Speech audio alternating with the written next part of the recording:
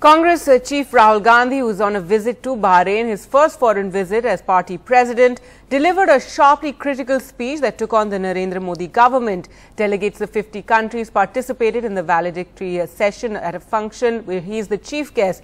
Now, he said there's a serious problem in the country and keeping his focus on the problems of the youth. He alleged that the BJP-led government was trying to benefit from it. He accused the government of dividing people on the basis of caste and religion and said it was channeling the fear of jobless young people into hatred between communities.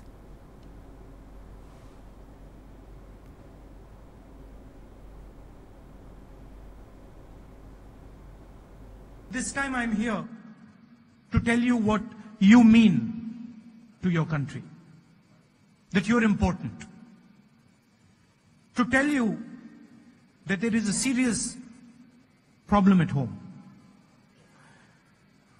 to tell you that you are a part of the solution and that I am here to build a bridge